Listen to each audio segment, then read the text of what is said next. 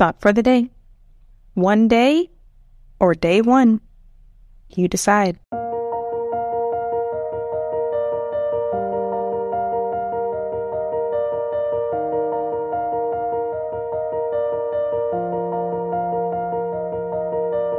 Welcome to 7 Minutes for Yourself. I'm Christina, and I'm so glad you've joined me for what I believe will be 7 of the most enriching minutes of your day.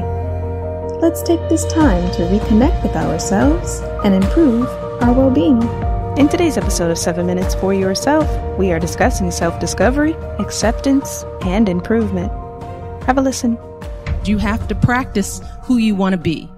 You know, you don't wake up one morning and you're suddenly who you think you want to be. You have to put some energy into it. So if you want to be an honest person, you have to be an honest person every day, even starting at 3 and 4 and 5, right? If you're going to be a hard work doesn't just appear. You have to practice hard work. You have to practice effort. And I also encourage them, try to help them understand that good things don't come easy. You know, with that effort, that's where you grow. That's where growth is. Some of the best times in my life when I've grown, it's when I've done something hard, when I've overcome a fear. You don't realize that when you're doing it, but when you come out on the other side, you realize, wow, I've really stepped up. So I push my girls, but more importantly, I love them a lot. And that's what I feel for all of you. I want you guys to feel that in your lives so that you can be excellent. Because other people told me that I might not be able to do well in school for whatever reason. I was always a good student. I worked hard, but I thought there was some magic that happened that made you really, I didn't know that it was just plain old hard work. So there were periods of doubt for sure. I think I have doubts today. Doubts don't go away. You just learn how to deal with them. You start knowing yourself and you become more confident. The more successes you have, the more chances you take. You don't let the failures or the stumbles define you. Everybody falls every now and then. Some people fall a lot. And what I realize is that we have long lives if we're healthy and we do what we're supposed to do. I'm 47 years old. So think about it. Whatever mistake I made when I was 13, who cares? So think about life as a long trajectory. But at the same time, you don't want to make huge mistakes because when you're young, making big mistakes can last forever, right? So you want to choose wisely. But the stumbles, the lessons learned, that's part of life that makes you grow. But I came to know that. I didn't know that when I was your age. I thought every mistake was the end of the world. I'll never get into school. I'll never be, of course we all feel that way. But just continue to work, put the effort in. And I think that has been some of what's helped me being First Lady. First of all is knowing who you are and being confident in yourself, because there'll be, Clarissa, what did you say? Pushing beyond other people's labels of you, right? That's a big part. That's what we do to each other all the time. We don't even know each other, and we already determine from one glance, meeting, one line, one word, one phrase, this is who you are. So you have to know who you are before that. And you live that reality. And you keep living it out no matter what. And if you're have good character and good intentions, that ultimately shines through. But in the end, it's hard work. And I like to work hard and I like to do good things.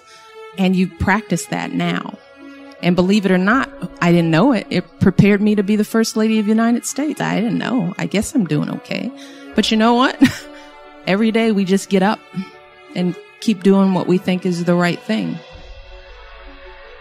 Read, write, read. If the president were here, one of his greatest strengths is reading.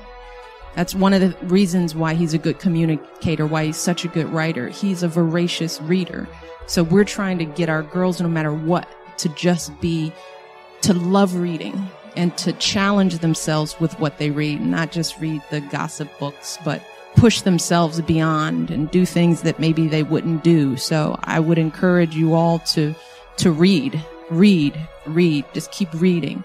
And writing is another skill. It's practice. The more you write, the better you get. Drafts. Our kids are learning. The first draft means nothing. You're going to do 7, 10 drafts. That's writing. It's not failure. It's not the teacher not liking you because it's all marked up in red.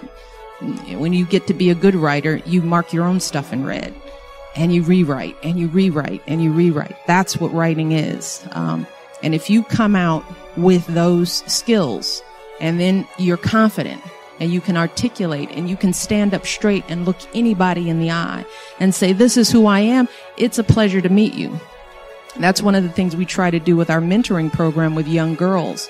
My message to them is if you can walk into the White House and meet the First Lady and say, my name is, how are you? And look me in the eye, then there's nothing you can't do. That's why it's important. If you guys walked here, are sitting here in front of all these people, standing tall, asking questions, using your voice, you have to practice that. These arenas just show up again and again, and then you just get used to it.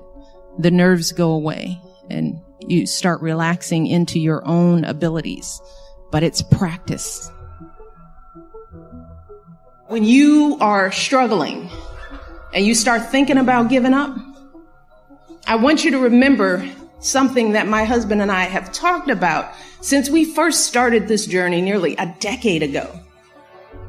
Something that has carried us through every moment in this White House and every moment of our lives. And that is the power of hope.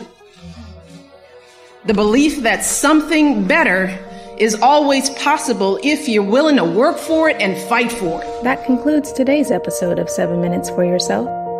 Please take a moment to rate and review the show on Apple Podcasts. Today and every day with your kiddo is a gift. Enjoy it. Thanks for tuning in.